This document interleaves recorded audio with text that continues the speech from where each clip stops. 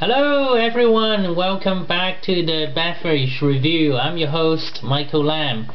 Now tonight I'm going to taste a port with you. When it comes to port, people would automatically be thinking of Portugal, but there are other places that are making port, especially tawny ports, and one of these places is Australia. Australia actually love their stickies, and this particular port is called Benjamin, and it's made from Mildara Blass. And this port is really famous for one thing. What is it? Value.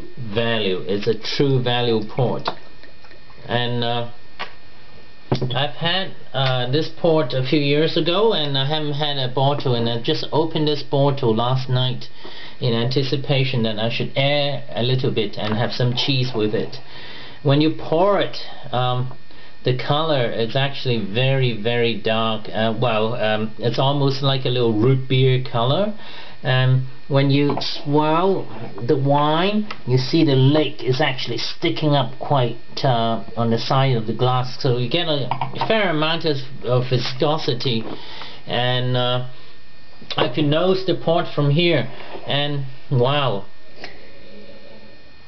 you know what I nose? Coca-Cola, and some it's like a little, also mixed with a Chinese medicine shop, kind of almost like a little figginess in this thing.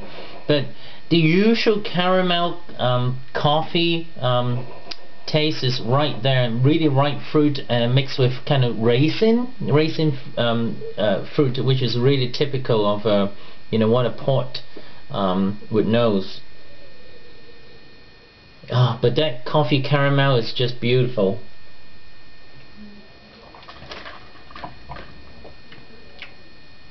Good character.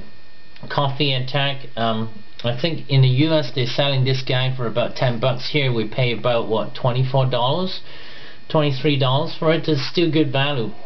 But I must talk to the importer to have them reduce.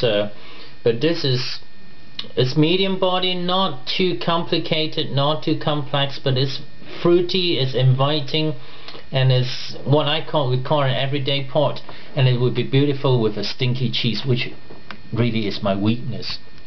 Don't tell my friend Tin, he couldn't stand the smelly cheese, but I do. Well, winner, this is a good port. Thank you.